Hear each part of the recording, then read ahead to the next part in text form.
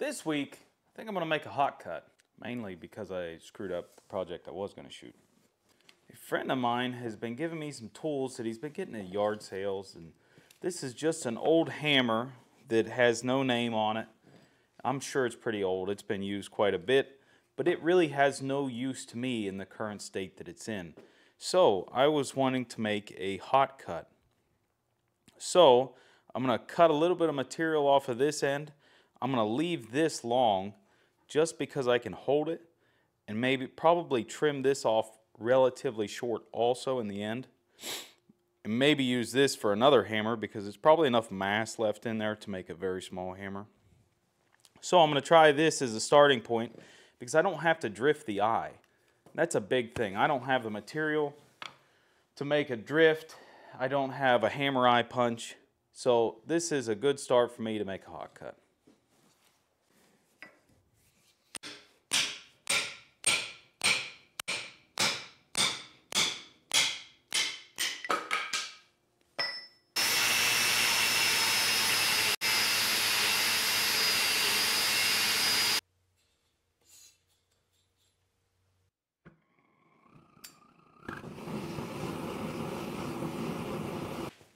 I'm going to start squeezing this down.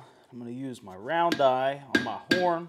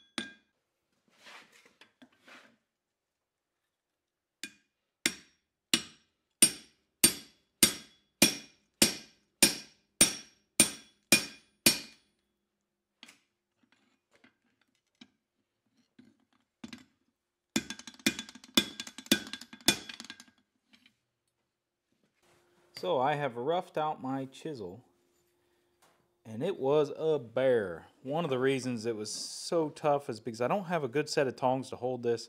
I was holding it through here with my 3/4, and it was working somewhat. I welded that bar stock to the end. That never really panned out. So I am going to cut this. I'm just going to cut right back here somewhere. So I'll lose a little bit more material. Here's the first mass I lost.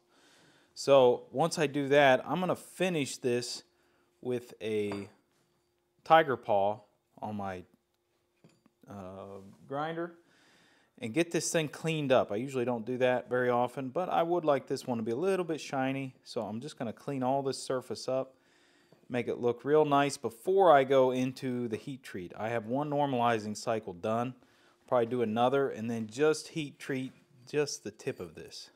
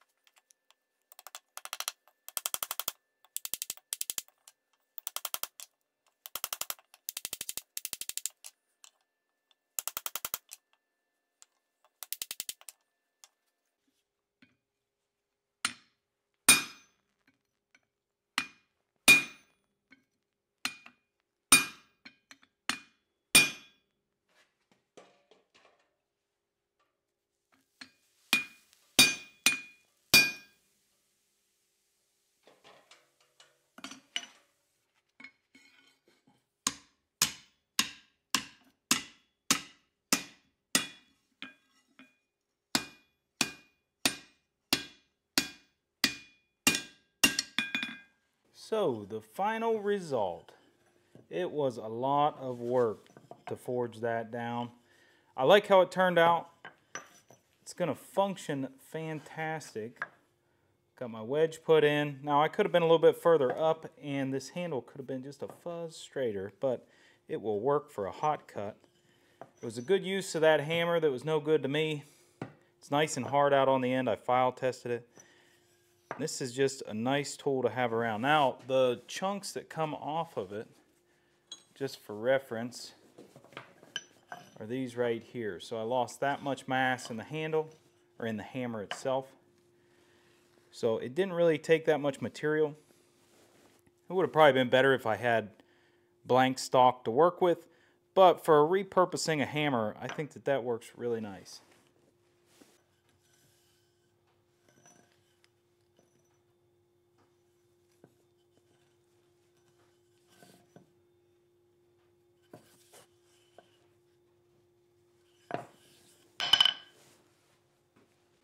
Well, let me know what you think in the comments. I appreciate you watching.